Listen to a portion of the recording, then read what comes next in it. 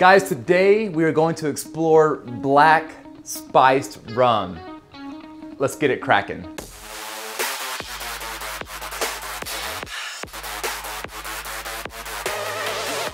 So today we're gonna crack open a bottle of Kraken black spiced rum.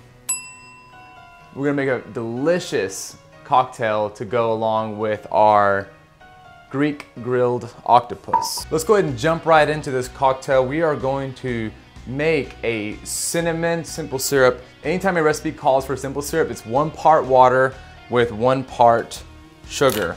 And I have the cinnamon sticks in here as well. That's going to infuse into this syrup. We're gonna use it right now, but it's gonna be even better tomorrow once it sets overnight and all of that cinnamon extracts into the syrup.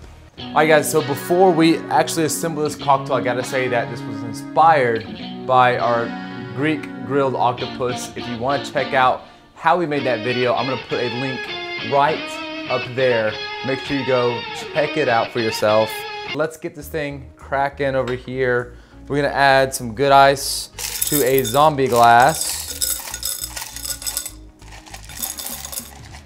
I wanna add 2 ounces of the Kraken black rum, the juice of 1 lime, 3/4 ounce of ruby red grapefruit, a 1/2 ounce of this fantastic orange liqueur.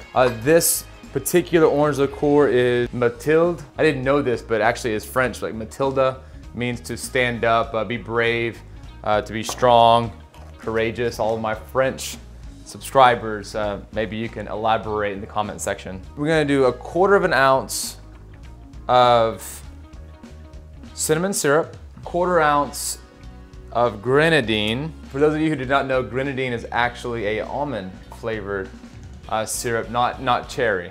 2 dashes of Angostura bitters and 2 dashes of absinthe. Stir this Kraken zombie all the way up. Simply garnish it with some fresh mint. This has been setting out for a bit. I apologize for it being a little floppy. Let's enjoy it, shall we? It's a dangerous drink. Well balanced, not too sweet, not too dry.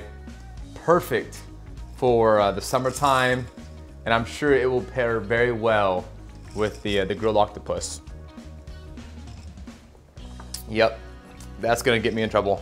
All right guys, that's what's cracking.